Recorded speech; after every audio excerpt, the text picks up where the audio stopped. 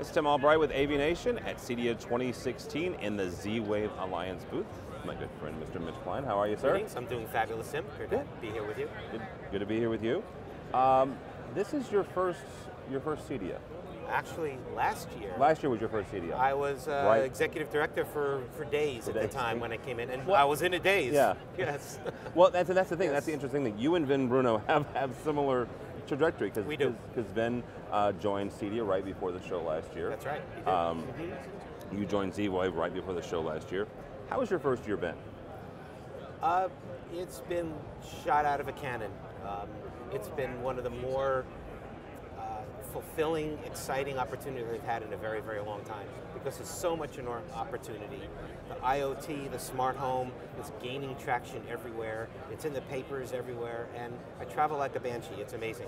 I'm everywhere. Yeah. So it's been a lot of fun. Well, yeah, we run into you at Infocom, we run into you at ISE, but you go to other shows as well. Yes. We were talking earlier, this is not your only vertical. No, What other verticals does ZWave look into? Yeah, that's actually interesting because what people don't realize is that ZWave is in over 90% of the monitored security panels in North America. Oh, wow. That's a lot of them. It's easier to tell you who we're not working with than it is to tell you who I am working with. It's absolutely enormous. We've got the telcos worldwide. Deutsche Telekom finally signed on with us. We've got Telefonica out in South America. It's just absolutely enormous. So this vertical is very small compared to all the other verticals, yet it's not about the size. The CEDIA channel, the AV guys, this really is a very, very important channel for us because these guys get the big hit in terms of what it's all about with connected products. And it's where a lot of you folks came from, and you came from Control. That's right. For so many years. Exactly. You guys get it. This has been your life's blood for so many years. Yep. I definitely have a passion about that. Absolutely. Yes. All right, so let's talk about a couple of things that ZWave specifically, and maybe some of your partners have got going on. One thing here recently is the toolkit, the certified toolkit that you guys have released. Yes, actually, we've introduced it. We haven't released it yet, but we have introduced it, and it's this little piece here, which is just basically a piece of hardware that we're building for installers to be able to diagnose, troubleshoot, test their ZWave installations. And our recommendation is to do this after you're done installing all of your gear. You basically include this device into the system. It's a web-based application, so whatever your web-based thing is, whether it's a tablet or we always recommend laptop because it's a little bigger screen. But you can go in and take a look at the health of the network. You can take a look at the all the different devices that are in there, see if they're going to be able to make multiple connections. I strongly recommend getting this. This is going to be available to all of our integrator members of the Alliance. And the reason we've put that qualification on it is we want to make sure, we talk about terms, inclusion, we talk about a lot of applications that we want to make sure installers understand. To become an expert in a ZWave network, you could do it in an hour and a half, it's not complicated. Yeah. But there are some best practices. And of course, the integration community always wants to make sure when they leave, they've done a pretty good job, so this will help you do that. Is that a device that you leave on the network at the job site, or you take that with you? You take it with you. Okay. It's a tool. You don't leave your screwdriver. Well, actually, a lot of guys do, but you wouldn't leave it on the job site typically. However, there are some things you can do with it. Again, I don't want to bore you with all the details. You're going to have to go to our website and take a look at it. And they get it from you guys, straight from ZWave? Well, from us.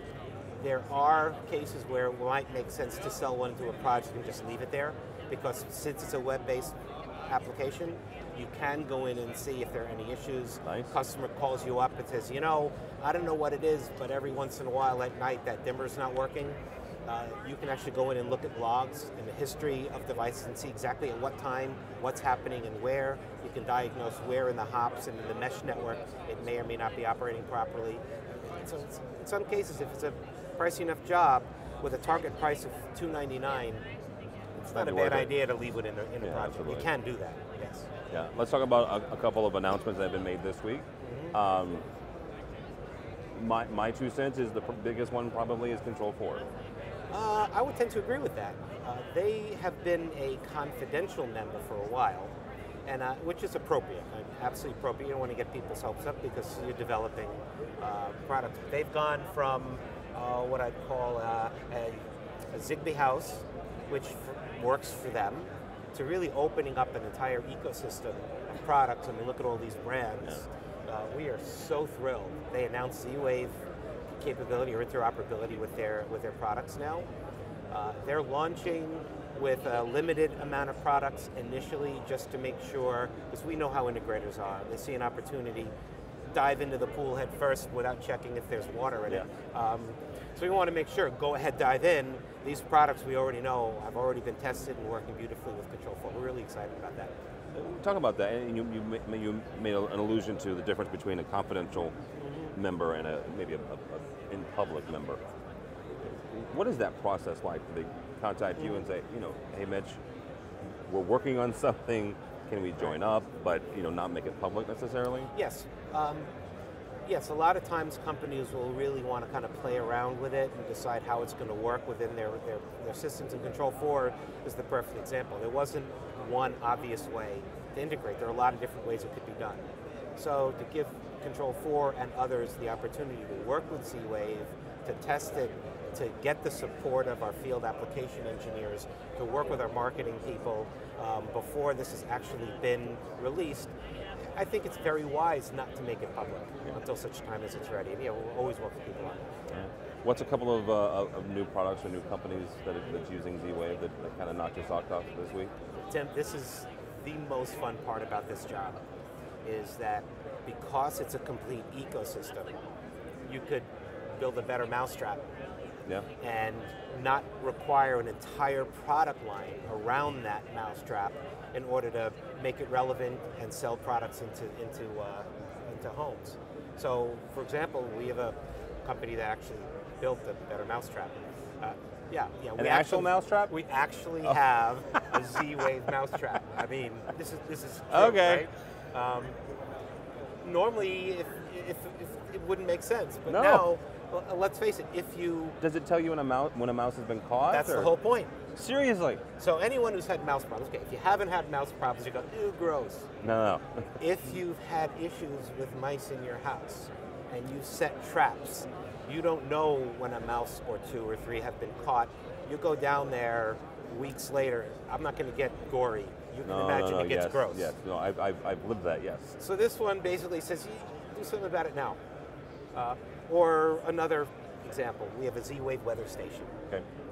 This is really cool. I mean, you might go, well, what do I need a weather station for? Well, yeah, you can get a web-based weather station and so forth, but with the ZWave weather station, not only would you get notifications of, let's say it's pouring out, right? But you could actually make sure that the skylight, if, it's an if this, then that. Yeah. If it's pouring out, make sure the skylight's closed. Yeah. If the winds are over 35 miles an hour, make sure that awning on the back deck is closed. Yeah. I mean, there's all kinds of things which could be done that wouldn't require intervention. You think, wow, the beauty that's of automation. Really cool. Absolutely. And interoperability. Yeah. So it's not like, oh shit, I don't have the right product. You got ZWave. You can make it happen. I want to finish up talking about something that you laid on Rich Fregosa and I a couple days ago, which was absolutely brilliant. Oh, what's that? You were talking about the evolution of DIY. You have a DIY over here, you have do it for me, which was the first time I'd ever heard that phrase. Okay. And then you said there's this evolution, huge, do it with me. Yes. Explain that. So, for many years, it's always been basically a solid line in the sand. We've had this retail product that sells, and it's do it yourself.